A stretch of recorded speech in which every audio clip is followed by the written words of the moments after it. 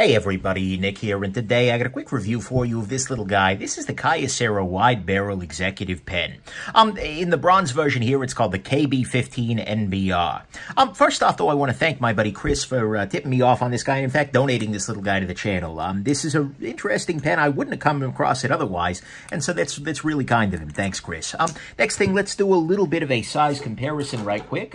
Here it is against a standard Bic click stick sort of pen. Here it is against a generalized Sharpie style marker. Here it is against one of my very favorite pens here. This is the Machine Era Classic pocket size pen. So you can see this is a reasonably sized pen here. I mean, it's full size and a little bit wider than usual, so it fills the hand well. And there's your size comparison. Then finally, a quick note. You may be thinking to yourself, what the heck kind of cartridge? Kyocera? What?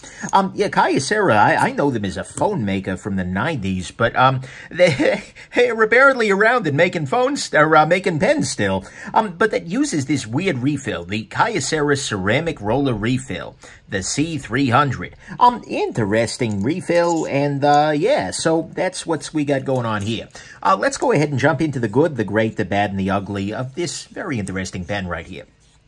So on the good side, honestly, it's a nicely finished pen. I mean, if we take a look at it here, it looks substantially nice. I mean, this whole thing feels metallic. Maybe it's a metal-coated plastic. Maybe it's actually metal. Whatever it is, it looks great. And it feels nice in the hand. It is just like it's substantially, relatively smooth. It's well polished. It's well done. This is just a beautifully made pen here. I mean, looking at this guy, yeah, that's nice. And so that's good.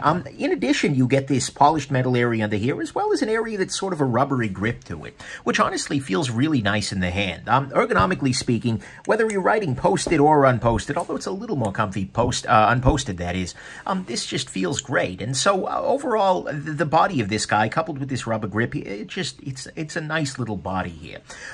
Next thing, the snap on this guy, and that's a weird thing to talk about, but that's nice. Because it takes a fair amount of effort to get undone, takes a fair amount of effort to do, and it feels convincing. You always know that it's been seated in there. And carrying this guy around in my pocket, actually in my pants pocket, hanging by the clip, which is a good test to see if the clip is, I'm sorry, if the cap is going to stay on, absolutely no trouble. So that's very nice.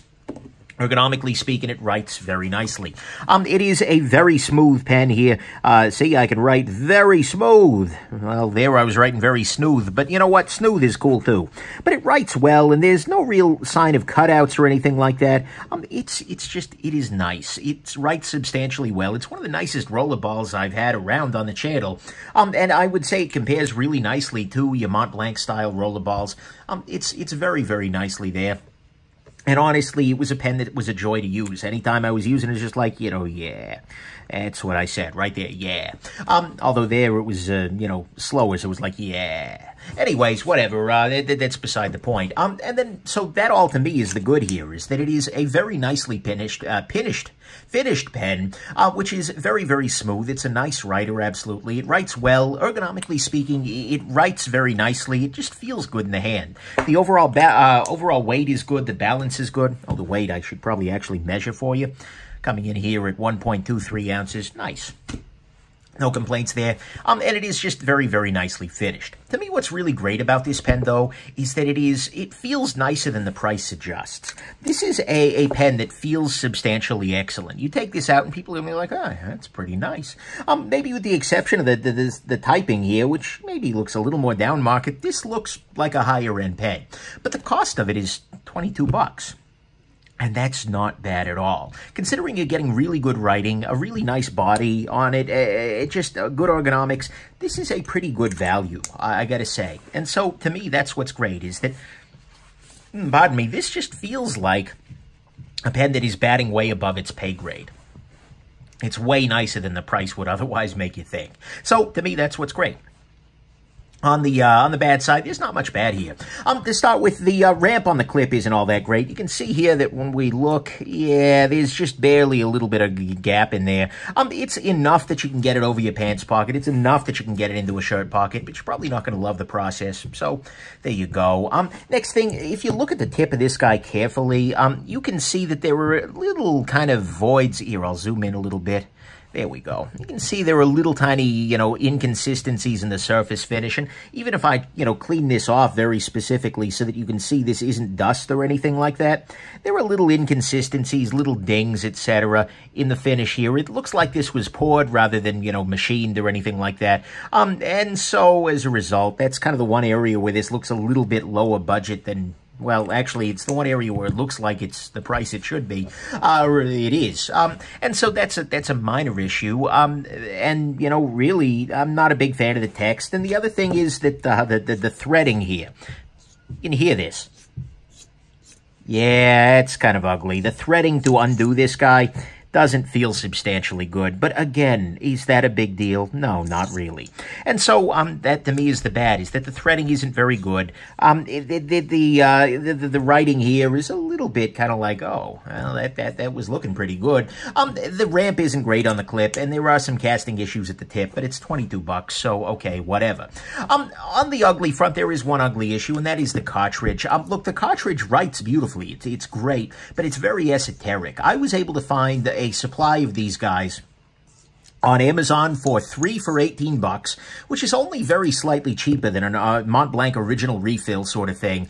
But I was only able to find black colored ink, and I wasn't able to find them anywhere else. Actually, it's not true. I found them, you could order them through Kyocera, and there they were like $4 a piece, but then shipping wasn't included. And even then, I couldn't find anything other than black. And so what this basically means is that although you can get cartridges for this guy, which is nice, they are going to be relatively expensive, and they're going to be very hard to find. One advantage to a Mont Blanc pen is that even if you say you're traveling for business or something like that, you run out of cartridges and you forgot to bring one, chances are if you go to an office supply sort of store, you go to a pen shop, you go to a Mont Blanc store, depending where you're at, you can scare up a Mont Blanc cartridge or something vaguely compatible, whereas with this guy, unfortunately, you really can't. And so, although it writes beautifully, it's got that big asterisk hanging over it, which is that you're only going to get this in black, and that, yeah, that's a bit of an issue. So, to me, that is ugly. Anytime you have an esoteric cartridge, it just makes, and if Kyocera stops making this cartridge,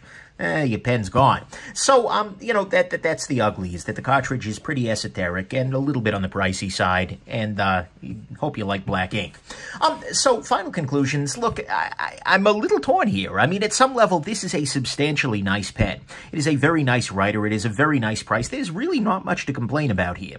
If you look at this like, wow, that's pretty, and you're willing to pay the price for the weird cartridges, then, you know what, do it. And in fact, that's really the issue, is that the refill thing. I mean, a great pen is a terrible pen when it's empty, and a bronze pen writing black ink is not necessarily going to be the thing everybody wants. And when you're at this kind of a refill price, you're quite nearly in Mont Blanc territory anyways, so you might consider just getting a pen that uses those instead. But the thing is, at the same time, the refill is great. I can't really get, I just don't know. It all depends on how much you value that one particular issue. If you're willing to stock up on an esoteric refill for a couple of years, then sure, go for it. Why not? But aside from that, I don't know. Maybe I'm just weird in wanting that easy replaceability, but, it is what it is. So I guess my final conclusion here is that I'm a little torn. The pen is beautiful. It is quite nice, but it's also limited, and it is quite niche, and only you're going to know whether this pen ultimately offers you the right stuff.